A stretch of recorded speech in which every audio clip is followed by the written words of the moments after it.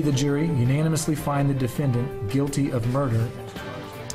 Those were the words from the judge as we join you with breaking news, guilty of murder. A jury hands down its verdict for a former police officer. Hello and thank you for joining us at 4. I'm Gilma Avalos. And I'm Ken Molestina. More than a year after Roy Oliver shot and killed 15-year-old Jordan Edwards, a jury of his peers convicted him in the teenager's murder. That same jury immediately returned to the courtroom for the sentencing phase.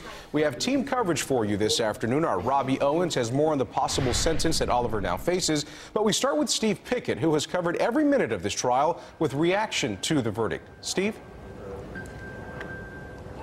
As you know, Ken, this case reverberating around this nation for the past year because of the implications of a police officer accused of murder. In this case, that officer said while on duty that he was protecting another officer. Nonetheless, there was a grand jury who indicted him, and as you saw today, a jury of his peers finding him guilty of murder. Roy Oliver listening to that verdict read to him, responding silently, not reacting at all to this verdict. You can see the hugs and tears, however. That's Jordan Edwards' biological mother there you see in some of those hugs after hearing this jury's decision. The jury called Oliver's decision to fire 5 shots into a car filled with teens in April of 2017 murder. He was found not guilty on 2 aggravated assault charges. The fired police officer said he was protecting another officer that night. He claimed the car Jordan was riding in was trying to hit another officer on that scene. The case generating public demonstrations at one point last year and was cited as another case of a white officer shooting an unarmed black male. It was the father of Jordan Edwards here within the past hour saying he only wanted justice for his son. I just want to say I'm happy, very happy. You know, Odell and I, we were talking last night, and one of the things that he said is that he don't ever want another parent, another father, to have to go through what this family has had to deal with. This case is not just about Jordan, it's about Tamir Rice. It's about Walter Scott. Yeah.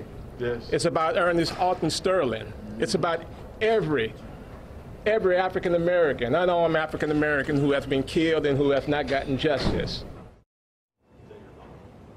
And this case is not done. The jury still listens and decides on the punishment aspect of this for Roy Oliver. For that part of the story, we turn now to our Robbie Owens with more. Robbie?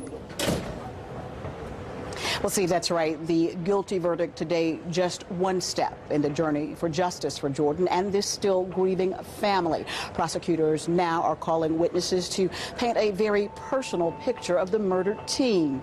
Right now, teacher after teacher from Mesquite High School taking the stand.